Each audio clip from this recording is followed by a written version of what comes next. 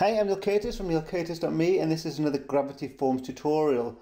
This time we're going to look at styling the asterisks or the required field asterisks in Gravity Forms.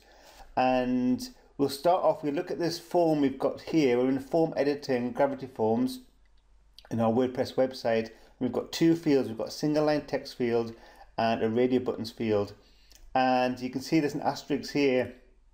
If I open this up, you'll see we have checked the required box here, which means that people have to fill in this field when they're on your site. And this form has an ID number of 4. We've embedded this form into a post, and you can see it here, and you can see we have two fields and they have this asterisk, this red asterisk there, and that's what we're going to look at styling now. We need to go into Appearance and then Editor in our WordPress dashboard. And then we need to be in a style.css style sheet. And if it doesn't open it by default, it'll be one of these options down the right. So we go right to the bottom of our style sheet and we'll start adding some custom CSS to target this asterisk in our Gravity form. So we start off with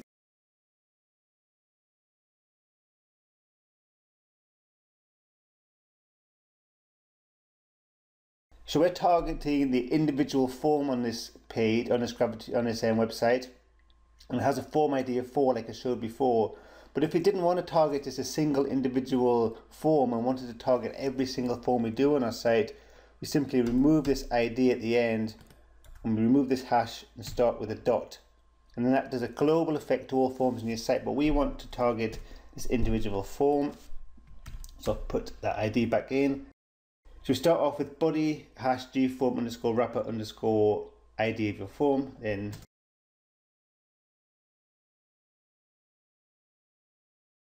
gform underscore body, and this says it's in the body area of the form,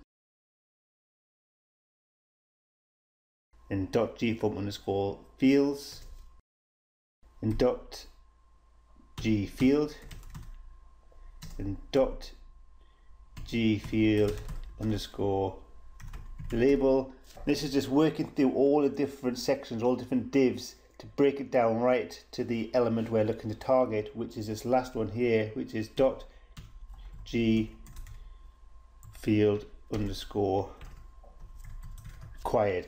Okay, so that's the code. It's quite a long bit of code, but that's just breaking it down and finding where this required asterisk field is. So we've got it now, we've targeted it. So we now need to do some CSS styling. So we've got our open and close curly brackets, and in here we'll, first of all, we'll change the color because by default it's red, so we'll just change it to blue just to show that we can target it and do this. So we just type in color, blue. And it's as if you're targeting a font or text, because asterisk is text on your site. So we just say we want to change the color of this font or the color of this asterisk to blue. And then we'll just go into our post and then we'll refresh the page. And you'll see the asterisk has turned blue. So we go back into the styling, we'll do a couple more things just to see that we can. We'll make this bigger, this asterisk bigger because it's quite small. So we just go font size, because remember it is a font. And we'll say 40 pixels and that'll make it large.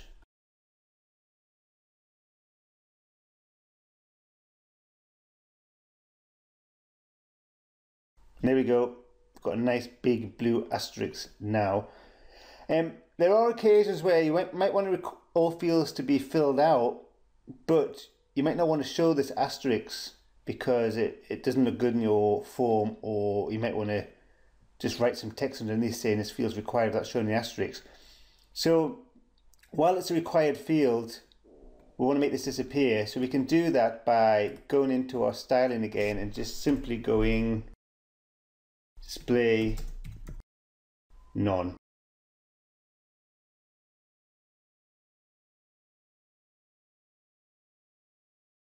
And again, if you refresh the page, you see these asterisks has disappeared from the form, even though these are still required fields. So if someone submits it, it won't let them submit the form. It'll say error, you need to fill in these fields, but we're just not showing the asterisks.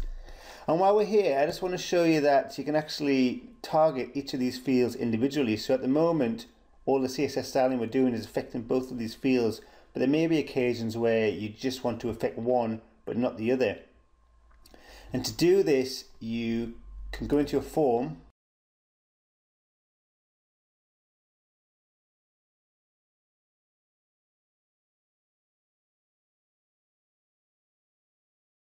so here's our form. We have our field, and you see that this field has an ID of 1 and this field has an ID of 3. So we'll say, okay, we just want our styling to apply to this bottom one here, which has an ID of 3, but not to the top one. So what we can do is we can specifically target this element. Or actually what we'll do is we'll target both of them but with different styling. So I'll go back into my style sheet, and you see we have all this styling here. So I'll get rid of this display none because we want to actually show something. And first of all, we look at targeting the first field, which has an ID of 1. But what we do is we remove this specific part here. So we remove the ID of the form and replace the hash with a dot. And then we go to this section, and this is where we target the specific field in the form. So remove the .g at the front and put a hash, and then here is where we put our targeting. So we've got _4, so we're targeting form number 4, then we go _1 because we're targeting field 1, and we finish it with .g field. So this is now targeting form 4, field number 1. So we'll just copy that, and we'll paste all this code below, and we'll change that 1 to a 3 because the radio button field was field number 3. And then just so we've got a difference, I'll change this blue to yellow, and then I'll change this 40 pixels to 100 pixels. So we're going to have a big yellow button for that one. So we're going to have a blue asterisk and a big yellow asterisk for the other field. So I'll update that. Go back to our form and then refresh, and there we go. Okay, so there you have it, just a quick tutorial showing you how to target the required field asterisks in Gravity Forms. Make sure you subscribe to my YouTube channel so you get updates as soon as I've got new videos ready for you. Also, make sure you head over to my website, which is www.neilcurtis.me, where you'll find lots more tutorials and guides. And make sure you sign up to my email list because that's where I tell you first about anything new happening on my website.